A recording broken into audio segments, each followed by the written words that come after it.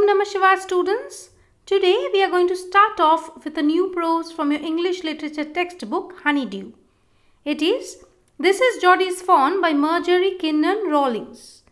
Rawlings was an American author who lived in rural Florida and wrote novels describing the richly detailed natural settings of the Florida backcountry and the hard-scrabbled lives of those who settled in it. Her best-known work, The Yearling, was about a boy who adopts an orphan fawn, and it won a Pulitzer Prize for fiction in 1939. The movie version of The Yearling came out in 1946 and starred iconic actor Gregory Peck and Jane Wyman, who both were nominated for Academy Awards. Rawlings, before finding success with her novels, submitted many of her short stories about the local and colorful natives of Cross Creek to Scribner's Publishing House. It was through her association with Scribner's that she became the protege of legendary editor Maxwell Perkins.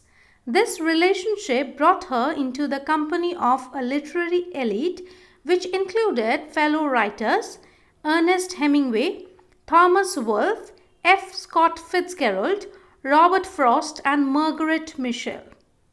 It was Perkins who suggested that she write a book in the vein of Mark Twain's Adventures of Huckleberry Finn, one that would appeal to both a child and adult audience.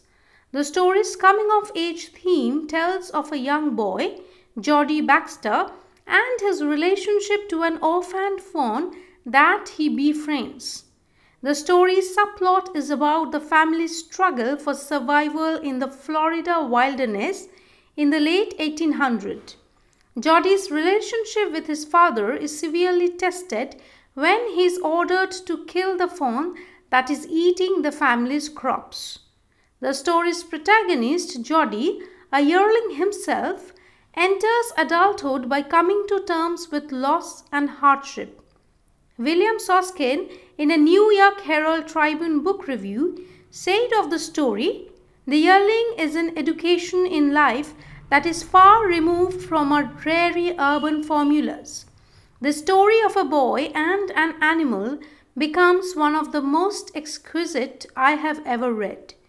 The novel, which won the Pulitzer in 1938, quickly went on to become a classic, and in 1939, a beautifully illustrated edition was produced with original artwork done by famed illustrator N.C. Wyeth.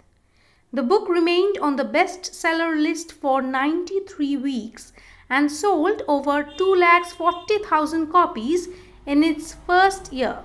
The same year, she was elected into the National Academy of Arts and Letters. Her non-fiction autobiographical book, Cross Creek, was published in 1942.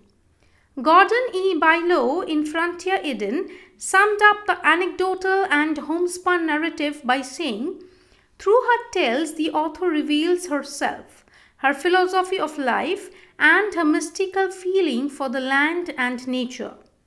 It was almost a decade before her next novel, The Sojourner, would be published. The novel was set in the Northeast instead of her familiar Florida setting, but dealt with familiar themes of loneliness, alienation, and time. The Sojourner was published in January 1953, and Rawlings died in December 1953. This is Jody's Fawn is a very touching story that tells us about a little child and his consciousness. It revolves around the emotions of Jody and his pure heart. When a snake bites Jody's father, he kills a doe to save him. He uses the heart and liver for drawing out the poison. However, the loss of that doe and thoughts about the fawn do not leave his mind.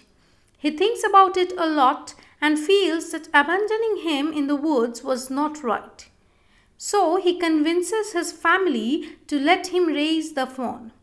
He even goes to the extent of saying that he will feed him his own share of milk. Everyone finally agrees and he goes to the forest to find the fawn. On searching, he finally finds it and brings it home. Now the fawn is safe and is being fed by Jody happily. This story is an extract that has been taken from the popular fiction The Yearling, written by Marjorie Kinnan Rowling. It deals with a little kid Jody and his emotions. He has a very sensitive mind, which makes him have a pure heart as well. This story is a great lesson that teaches us about human consciousness and how sensitive little children with their pure hearts and loving nature. I'm ending the class over here today. Thank you students. Om Namah Shivaya.